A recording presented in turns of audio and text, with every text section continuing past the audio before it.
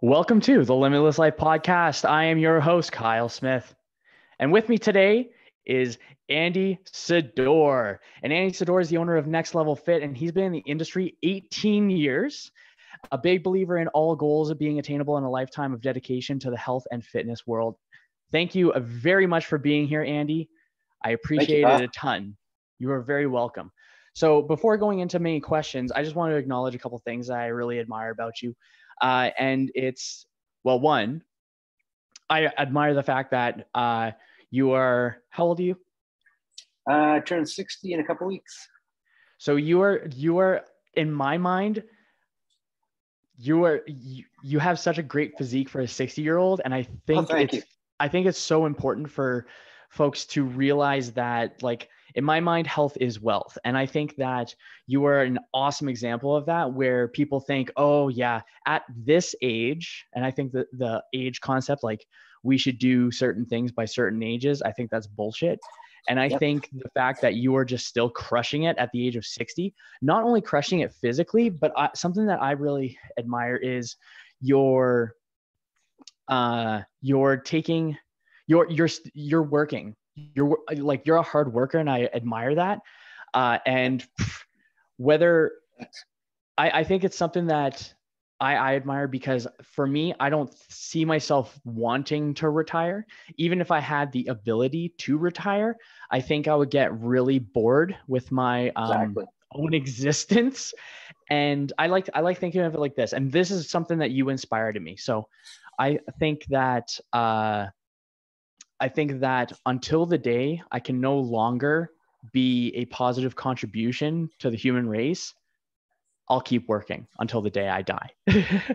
Yeah. And I think that's something that you do. And I think it's really admirable, and you're kicking ass. Like, you're there like 6 times a week, and you're coaching all of these clients on like being healthier and everything like that. So I just wanted to acknowledge you for your dedication, for your passion, for your persistence, which is the same as dedication. But I think that you're a really cool person. And I think that you actually chop down a lot of things that people expect, like retirement, or at a certain age, you let things go. You're the opposite. You're not the social norm. And I think that I admire that in you. And I'm not sure if you're aware of that as a characteristic, but it's awesome. Well, thanks. Well, what I try and do too is, all you guys, I love working around you guys. You guys are all so smart. So I get a little piece off of each of all you guys, as well as all you guys and girls are a lot younger than me. So you keep me young. So it's like looking at how you guys say you might look up to me because of this or that. I look up to all of you for the education, everything I learn off of you guys, and the fact that you're so into it, and just being around young people helps keep you young as well. And you guys are all good role models as well. So it's like, it's give and take. That's what it's about. Totally as far as breaking down the barriers, like you're saying, exactly that. I have clients coming up to me, oh, when you get to be my age, you can't do this, you can't do that. And when I tell them how old I am, well, it kind of gives them a little bit of a turnabout. Yeah. And as well as you were saying about retiring, turning 60, I have no wish to retire. I'm going to keep doing this as long as I can. Maybe I'll scale back my hours a little bit, but just doing this, it's not a job. I love being around people. I love talking to people, learning from my clients. I love talking to all you trainers. So all of that keeps me going on the daily. I think that's really cool. So what is it? Okay, first question that I had like kind of predetermined. When you first started working out, like when you first started going to the gym consistently, and I think nowadays is considered the cool thing to do. For a long time, I think is like not. But back when you first started, like around what age was that? 17. 17. What got you into it? And was it a cool thing, or was it kind of like, like nerds did not become cool until the Marvel movies came out? Oh, no. I kind of worked out a little bit at home. I was away on holidays with the family, and I picked up the stereotype, picked up a Muscle and Power, which is now Muscle and Fitness magazine. I liked what I saw. I worked out even more at home. I was too shy to join a gym at 17, so I paid for my brother to be my training partner, and both of us started at the community center. And from there, I went to a gym. And when I was at a gym, I got approached by the instructor there, who was a Mr. Universe. So he took me under his wing. And he trained me, and as well as some other people as well. But I went from winning, placing high in the Junior Mr. Quebec, Junior Montreal, to winning Junior Mr. Canada at 19 years old. And then Senior Mr. Canada, 5th place when I was 20. And then after that, I gave up the competition. But I've still been working out. So I've been working out consistently since I've been 17. So even to this day, at now 60, I suck at math, so I can't really tell was it how many 43. years of working out? 43 years 43. of working out. So what keeps you going 43 years later from that point of 17 to now? What is that? I love working out. I love the way I feel. I like what it does mentally as well. Very big part is mental now. As you get older, you want to stay on track with things as well. It helps keep up with your memory. So it's true what they say with your memory. Mind you, my clients will say, I don't know how to count, but that's something different. I think that's a personal trainer thing. I've heard the same thing. So then I just absolutely love it. I love the way I feel. And then, hoping that I'm an example to some people too, that, age doesn't mean anything. We all have aches and pains. I have aches and pains every day. Doesn't matter. You just work through it. You can keep going. Because imagine if you stopped, how you would feel. You got nothing to stabilize all these issues. And the thing I like it about too is with younger people, helping them to ensure that they don't do anything incorrectly, because you think you're invincible when you're younger. When you're older, all those injuries, they come back to haunt you later. And it's not a good thing. Yeah, that totally makes sense. So what is and this is kind of like a two kind of parter on this one. So first part, what do you I guess more specifically when you first started like training, like you were the coach. Because I think that I think when people are able to pass on the message or the exercise, the activity, or the instruction, that I think that when that transfer of information, that's when people find like, I call it confident competence, or confident competence. So it's like you feel confident enough in something where you can teach it.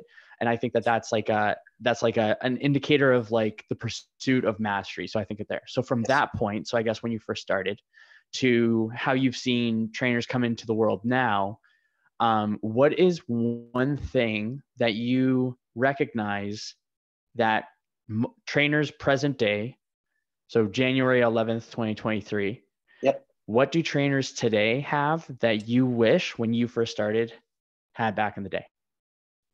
One or two things, I suppose. Probably being able to use and feel a lot more comfortable using like how you all use your tablets, your computers, whatever you're out on the floor, things like that. For me, I'm still more comfortable doing pen and paper, writing it down. And I find it easier to watch a client as I'm writing something down, as opposed to taking time and using a tablet and putting information. Probably the same thing. It all depends what you're more comfortable with. But for me, I find it a lot faster, a lot easier to pay attention to my client as I'm just jotting something down. I can still see them up ahead past the clipboard or whatever. For me, that's easier. I think that's one of the big things is just the fact of using computers and things. Yeah, the tech side, exactly. What is one thing? So for the second part of the question, what is one thing, or maybe a couple things? What are some things that you recognize? That's a better way of putting it. What are some things that you recognize that you had when you first started that trainers nowadays have lost? If there is something. Well, maybe for some trainers, engagement. You always want to focus on your clients. You don't want to be distracted by, sure, we all want to be civil, and you're nice to the people that are around you, of course. You want to keep a good rapport with everyone, which is great. On the flip side too, you don't want to be standing around with your arms folded while your clients are doing something. You want to make sure you're engaged with your client, focusing on them and what they're doing, and not being on your tablet or whatever when it's nothing related to the client, or answering messages from other people outside of the gym. Clients with you, just take the hour, be with them. They appreciate it. They notice that. And not only do they notice that, people are always watching us when we're on the floor. It's like we're under the microscope all the time. So people notice that, oh, look at that trainer. This is how they interact and engage with that client. Oh, that trainer, well, he's just lollygagging around. And so people always notice things like that. So it's all the little things. And, you want to keep up that rapport, that one-on-one with the client. So I think engagement is very important. Communication. I think you're totally right on that one. Now that you mention it, like really thinking about it, uh, I think you were certainly one of the more engaged. And when I interviewed Dean as well, we were talking about, and he was saying the same thing. Where if you're there for the hours, it's their hour. They're paying you to show up. So it's Yeah. however we may feel about the day or the moment or whatever, we still have to show up for them so that we can help Yes. be the person it takes to help them get to where they want to go. I think that's pretty sweet. Well, also So Andy, too, go ahead. sorry. Also too, remember, it's always easier to retain a client than it is to go looking for a new one to fill that spot. So you keep them happy. You do little things. They appreciate the little things. It keeps them on. Something little like that, that could be the last straw, and then that's it. Off they go to someone else or somewhere else. So it's just one thing to keep in mind. That's a really good thing to think of too. So were you always a personal trainer? After I won the junior in Canada, people were coming up. Back then, there was no certification or anything, so I was writing programs, helping people with their routines and things like that way back then. And then as we became certified, then and back then too, I wasn't doing it for money. I was just a guy in a gym helping people out. Back it's like a bodybuilder. And having said that too, just because you're a bodybuilder doesn't mean you know it all. But I was taught form and everything. So I still believe to this day that form is first and foremost. Load that form if it's correct after that. And so, yeah, I've always been helping people along. And then one day when I was working at one of the commercial gyms, a boyfriend and girlfriend couple approached me and said, "Hey, we're taking the personal training course. Why don't you take it? We think you'd make an awesome trainer." So I was already working full time. So I took the course and everything. I did really well in the course. And then I started training people part-time. I joined a commercial gym and was training people part-time. So I was working full-time and then 3 days a week working part-time, personal training people, because that was my passion. And that's what I love to do. And then, yeah. That's pretty sweet. I like how you kind of fell into your passion, because I think a lot of folks are really struggling with thinking of what their purpose or their passion or anything like that is. Is there anything that you've recognized where maybe someone fell into it? Let's say someone hasn't fallen into their passion yet. What would you recommend someone do to find their passion? Start doing it as a part-time gig and then make the transition from there. For me, I was doing it part-time, and because I couldn't afford to make that jump into doing my passion full-time, because I had commitments. I had a mortgage, I was married, I had kids, bringing up kids, and then you had everything that the kids are involved in, all the sports and recreation and that, as well as school activities and showing up at school and being a parent teacher and all this stuff. So after that dropped down a bit and things changed and our financial thing changed a bit, then I went full-time into personal training, and I love it. And money will follow no matter what you do. Mm-hmm. And it's true, money will follow you. So everyone's worried about money. Of course, it's very, very, very important, of course, to get by. But if you're good, if you pursue something, you'll be recognized over time, and then you just get better, and then the more people will come up to you. And then in our business, it's clients. You get approached more and more. Word will get around, word of mouth, networking, everything plays a big part. That's pretty sweet. So being 60, being in the gym for 43 years, which sounds freaking cool. And I always say that I'm saying the numbers often because I think it's just something I think a lot of people need to recognize is like, it's a lifelong thing. And you're still crushing it to this day. And then I imagine I wouldn't be surprised if some folks thought you were actually just younger than 60, because you move well, you lift well, you look well, you're freaking, you're a dialed in fella. Thanks. So what do you recognize to see, or what do you see as some things that people get wrong about aging and exercise? Everyone's looking for the quick fix still. They're still looking for that magic pill. It's consistency. It's like you've talked about, the other trainers have talked about, it's showing up on the daily. Whether you do a little, you do a lot, you don't feel like working out, just come in and do something. Pick a couple of exercises. don't set up any ideas. Just go for it. Do what you can, and you'll find out the next day you'll be sore from those exercises. You'll leave the gym that day feeling awesome because you had no preconceived notions of what was going to come out of that workout, and you came out feeling better. Yeah, that's totally fair. So for the folks that are also thinking like, I'm too old to start, what do you think to that? You're never too old. Starting with a little bit, start with a walk, you just a little bit, and it's going to go a long way. So no matter what you do, it's better than yesterday you not doing anything. That's totally fair. I think in my philosophy, I think folks are thinking too broadly, or they're thinking too far into the future when they can't even, Yes. when they can't even like organize the basics of the day. What have been some daily habits or tactics where if someone only focused on the day, what do you think would be some things that would just carry over things? Obviously physical activity. So outside of physical activity, because that was just an easy go-to, and I don't want to give you too many easy answers. Oh, thanks. Yeah. So with that, what would you recommend for a daily practice? And I think, and let me know if you think otherwise, but I think the daily practices is what makes it so that someone is working out for 43 years kind of thing, you know? Oh, exactly.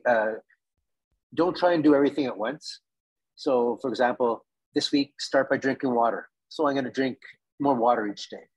The next day, you'll start thinking about what you're going to have for breakfast. Make sure you have breakfast and just add things in little by little. That way, you're still getting that big goal in the end, but it's not overwhelming where you're setting yourself up for failure by saying, okay, I can do this, this, and this. And then everything just falls like the house of cards because it's too much too soon. Yeah, I was thinking the same thing on that one.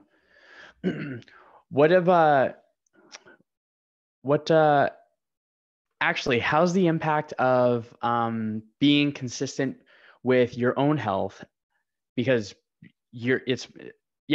since you've been consistent with your own health for so long, even with your family, how has your pursuit of consistent health, I'm just labeling it that, it's not really whatever, how has that impacted your family? Because you have a family, you have a wife, and you got two kids, right? You betcha.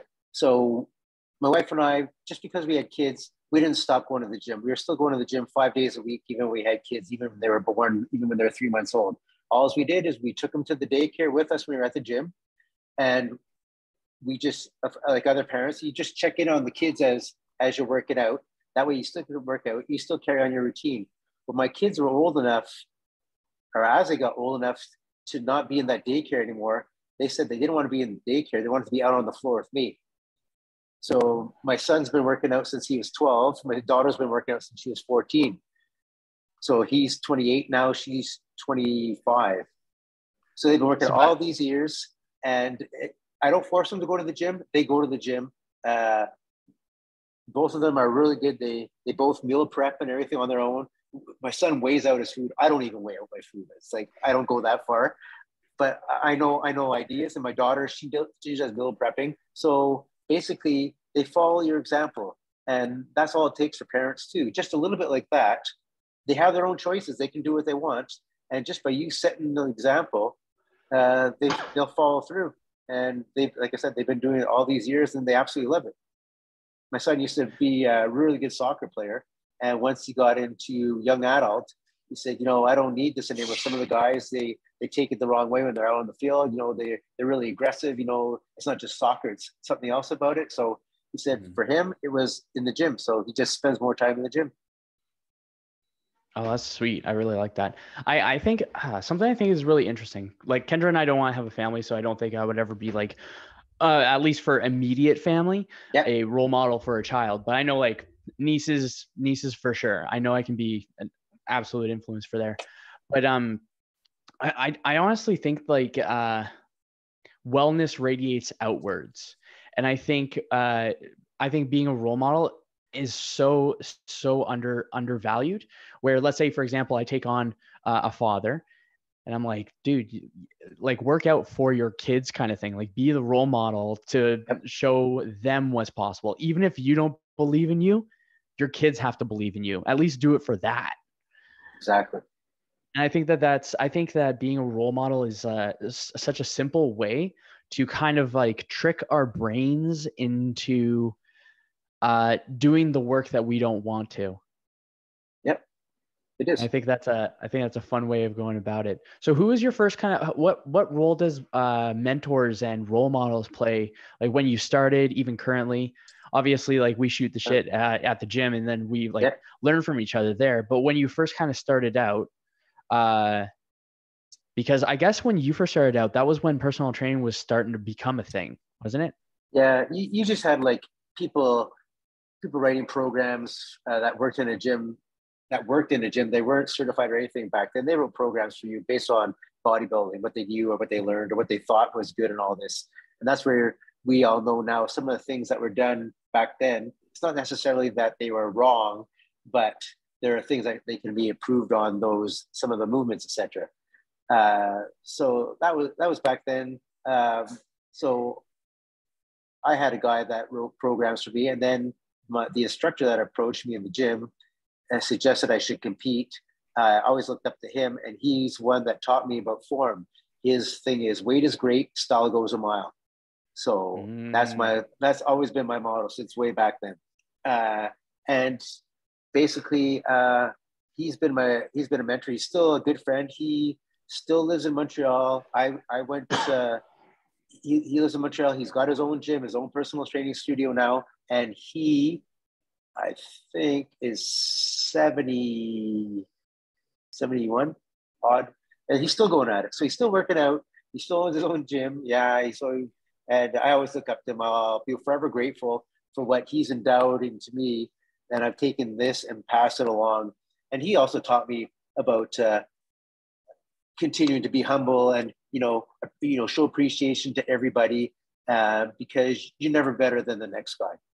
Even in the gym, you're not better than the next guy. You know what the gym atmospheres are like here and there. And you've got some people act this way or that way. He says, you just be your best you. And exactly, you're talking about energy moving outward. You have a positive energy like that, and that'll just keep rippling, put a ripple effect right through the gym. You want a good atmosphere. You got good vibes and everything. So just be that way towards people. Show appreciation and everything. Yeah, I love that. That's one thing that I think is really neat. Like, uh, I have this kind of thought or this philosophy that kind of keeps me in check is, it's kind of funny. Like over time, we just kind of come up with like how you have like your mantras that you adopted from your coach. And I think Yeah, of the same ones as like, we're just like a buildup of like different mantras just to keep ourselves in check. Right. yeah, I exactly. think it's kind of cool. So one thing that I think is kind of neat with, I forgot exactly where I was going to go with that one. There was something there, but probably not. But one thing that I think is really cool with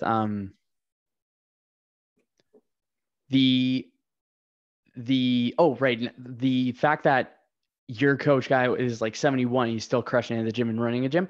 I find that with the health and wellness industry, there's probably a longer duration of people working for the longest amount of time. So for example, like uh in the powerlifting world, they got Louis Simmons, right? Louis Simmons just passed Right. away, and he always said, he's like, I'm going to keep lifting until the day I die.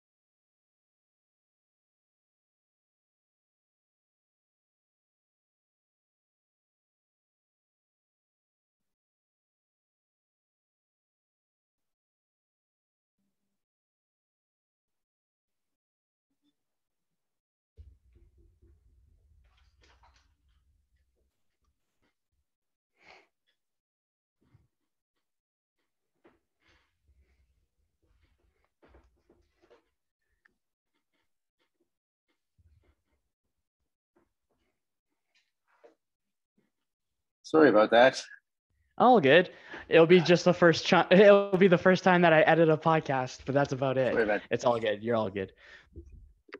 Oh yeah. So something I think is really neat with the health industry, I think that's where we have the people working for the longest, like Westside Barbell for Louis Simmons for powerlifting.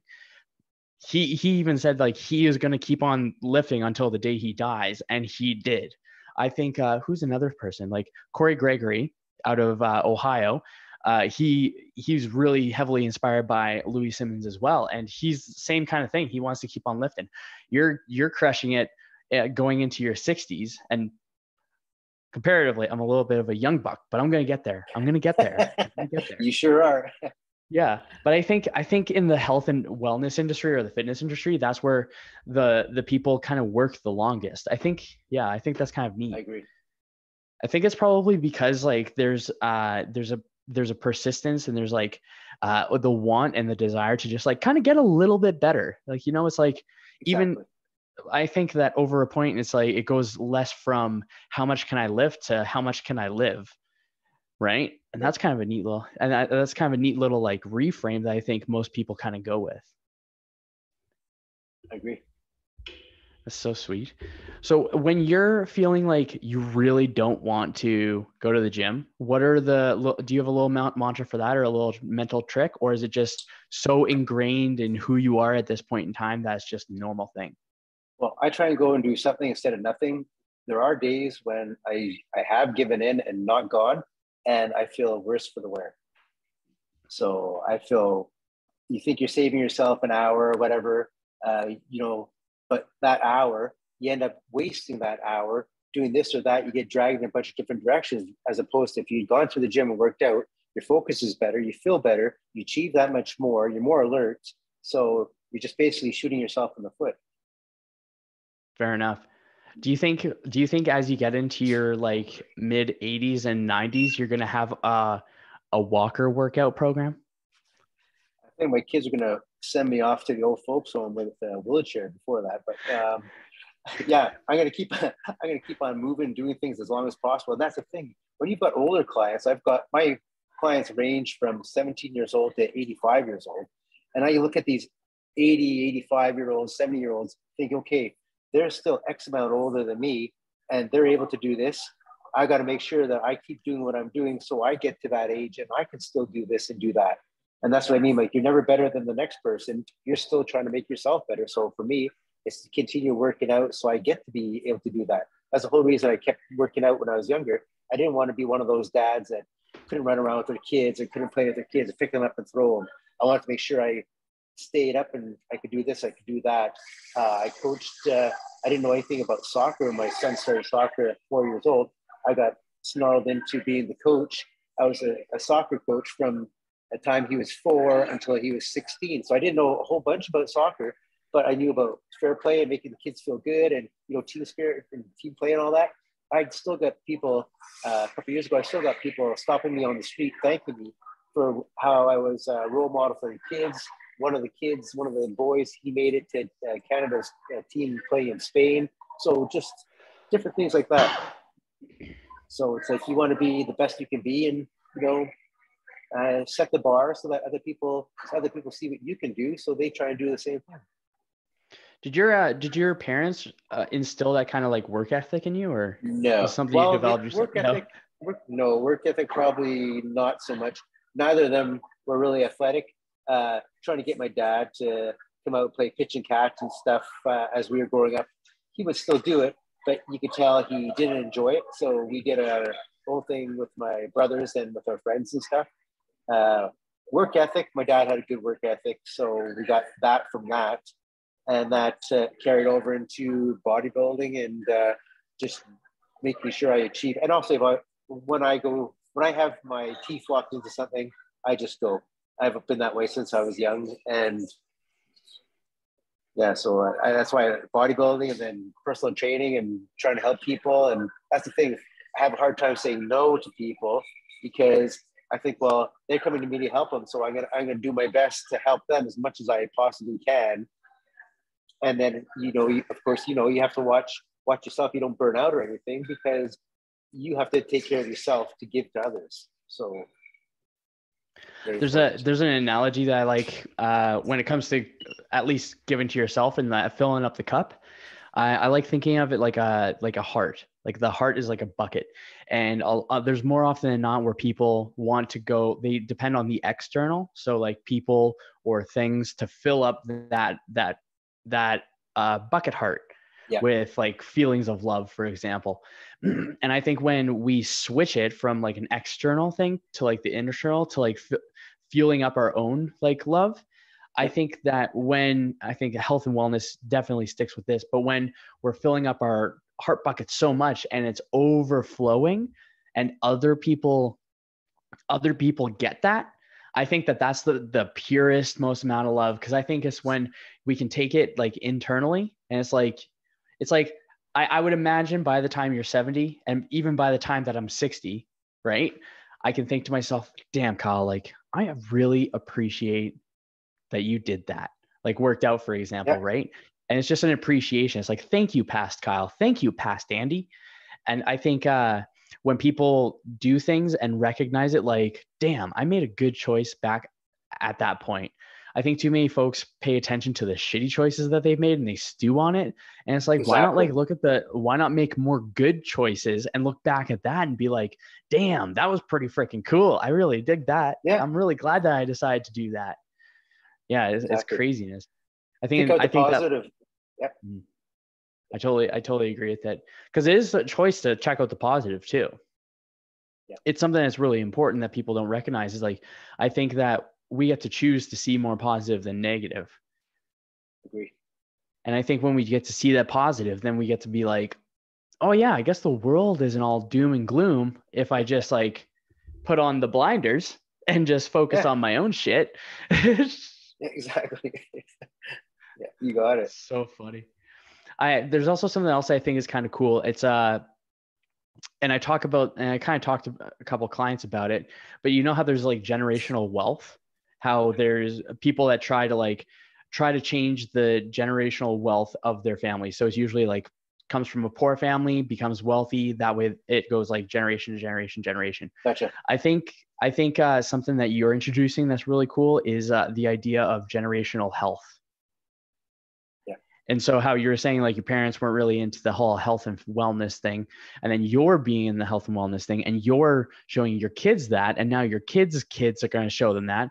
So I think you're having the same kind of impact on something that's significantly more important than wealth. I think health. Exactly. I think health is wealth, because if you don't got your health, like there's not. I think I would rather be in good health and homeless than stepping out of a Lamborghini with a big gut. Well, yeah, that's just my personal opinion. Yep. And you get that. You'll talk to people, I'm sure, that they've made all this money and now they wish that they had made a little bit less money, taking better care of their health. Because if they're walking, say they're walking through Florida or California there with their wife, and they've got a walker now. They've got all this money, but if they made a little bit less money, they'd be able to run, or they play better golf or whatever. So now they're looking back, and it's not that they have self-doubt or anything, but they just wish they'd taken more of a piece of health instead of just blowing it out by the wayside and thinking making money, having this, having that. Well, they have that, so they've got, like you're talking about, they've got monetary wealth, but personal wealth is a little bit lower on the downside on that. Absolutely. And and once the health goes down, like there's a certain point where it's just like, shit. Yep. What do you think? Do you think that that's probably one of the more common kind of things where people look back and it's just like, I wish I got into taking care of my health a little bit earlier? Well, sometimes they do that, but then I don't let them go too far down that road, because then, like you were just talking about, the negative and the positive. That negative, that's yesterday. The positive is you're in here today. You're doing all these choices. Think how much better your life is now by doing this. You know, you're taking better care of yourself. You're losing weight. You're getting more fit. You're able to do this. You couldn't walk the same. You couldn't put your leg out in a movie theater because you had issues with your knees. Now, just from coming in and doing a little bit of workout here, you feel great. You don't have to sit in the aisle seat anymore. You can sit in a regular seat, and all these little things, just little things like that make a big difference. I totally agree. I say I totally agree a lot in this podcast. I think people are going to notice it and be like, "Oh, have a shot every time Kyle says I agree." And then you have to chug your drink every time he says disagrees, which is like less often, but it would still be kind of funny anyways. That's pretty cool. So how does it feel to be on a podcast? Is this your first podcast? This is my first podcast, and I haven't listened to more than half a dozen podcasts yet. I should be listening to more, and that's my goal for this year, is to do that, to listen to podcasts. So Nice. rather, when I'm doing something like something that's more mundane, just put a podcast in and listen to it. Driving to work, whatever. Folding laundry. Folding laundry is a big one. Actually, any cleaning. Yeah. I actually, you know what? I call it's productive procrastination. So let's say I don't want to do a work thing. Instead, I'll put on a podcast and I'll just do cleaning. I'll just clean instead. See, that's a good idea. That's an awesome idea. It helps. It's a little moment of mindfulness, filling up the mind. Yes. Right. I'll send you a couple of podcasts I think you might like. I think, well, Awesome. maybe you won't like them. I'll just send you my favorite ones. There we go. Okay. That's a better way of There you putting go. it. I'm not sure if you'll like them, but I like them. So I'll just send them to you. That's pretty sweet. That's good. So when you were growing up, who were some of your role models? Who were the people that you looked up to? Obviously there was like your coach, but like, who were your just like, well, there are teachers, teachers probably in school. Some of them are role models in the fact that they're dedicated to what they're doing and helping the students. And so there are a couple of people I remember an English teacher. He was really good at helping me. Good. I don't know. My dad, I guess. Nice. My dad with his work ethic. Yeah, fair enough. I think, when was it that bodybuilding really started becoming a thing? It was around Pump and Iron, right? That was this 1977? 77, 75. Yeah. Honestly, if I got that date fairly right, I'm pretty impressed with myself. Yeah. Did you recognize, because that was around the time that where would you have been at in your personal training career when that came out? Ish. When Pump and Iron came out, I was I was probably in grade 9. So I was starting to work out at home way back then. So just doing the usual, the bench and the barbell and all that stuff back home. Okay, and sweet. It was 1979, I think. 1980 is when I first joined a gym or a fitness center or a community center. And then for that, it's a gym. So sweet. Do you think that there was... Yeah. Do you think that there was a kind of like an increase? Do you think that do you think there was an increase in like gym attendance, let's say, after Pump and Iron came out, everyone just wanting to like scramble? That's what I've heard, at least. And I'm just curious. Probably back then for guys, more so getting to the gym and getting that, putting on the size and the whole gaining weight and muscle and stuff. Mm-hmm. So probably I think back then I was only 17, 15. And, so around the time. Yeah, around that time. So the time that people just wanted to get freaking swole. Yeah, just eat anything. And then that's the thing, nutrition and everything. And you ate, you drank, whatever. You knew guys drinking like cod liver oil and everything just to put on size and put on weight. So it was just messed up back then. It's just and like, a whole different mindset. It's like, just go for it. Just go for it. It doesn't matter. Just go for it. Yeah, that's it. That's awesome. Exactly it. That's so funny. What was this? Okay, I got a pretty fun one. What was something that you may have been an early adopter of that you now are just like, you just shake your head?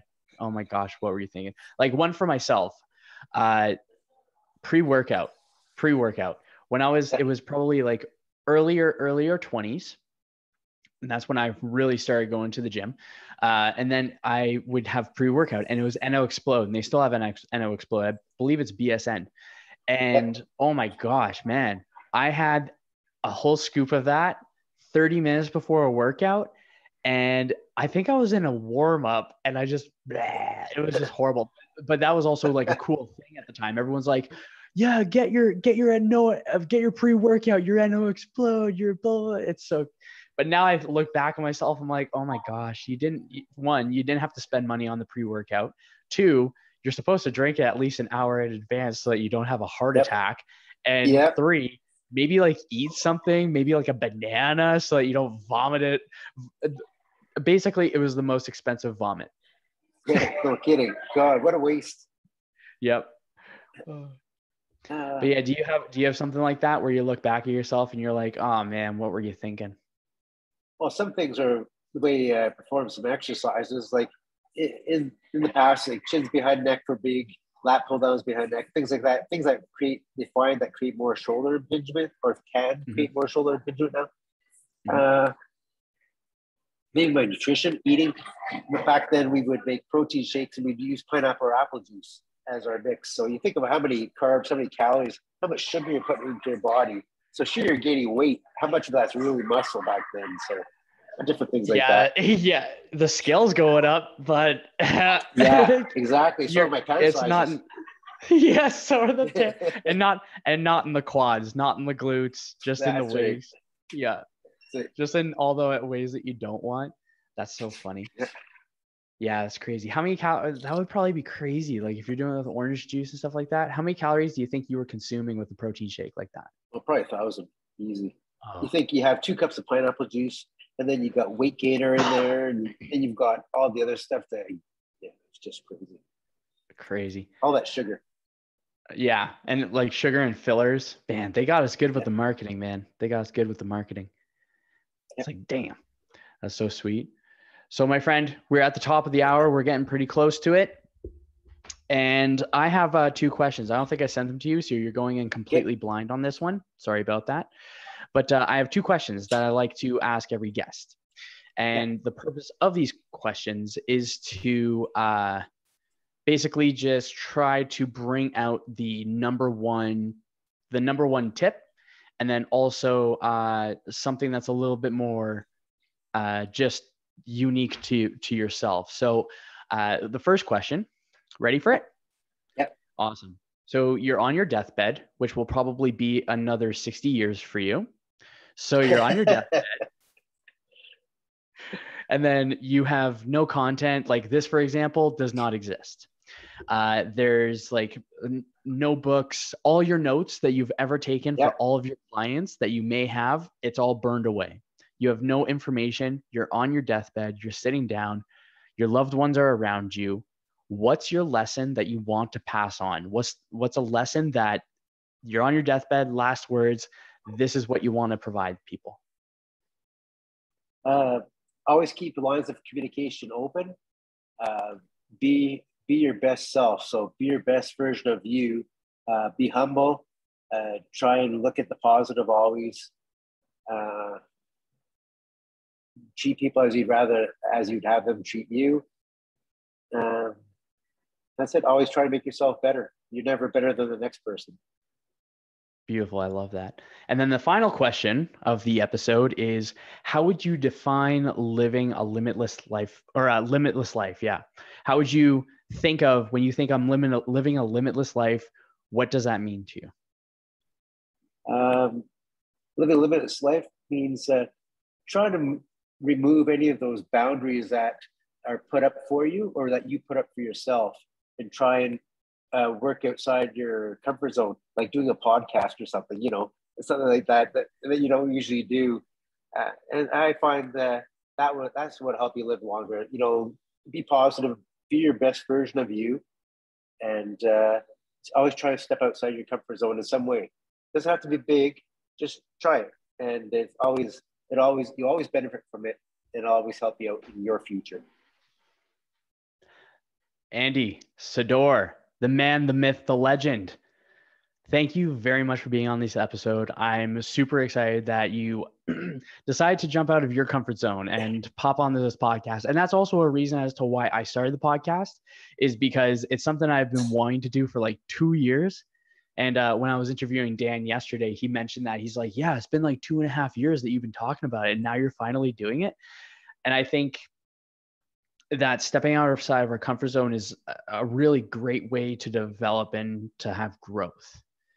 And Absolutely. it's awesome to see that at the age of 60, there's still opportunity for growth and it's Well, not done.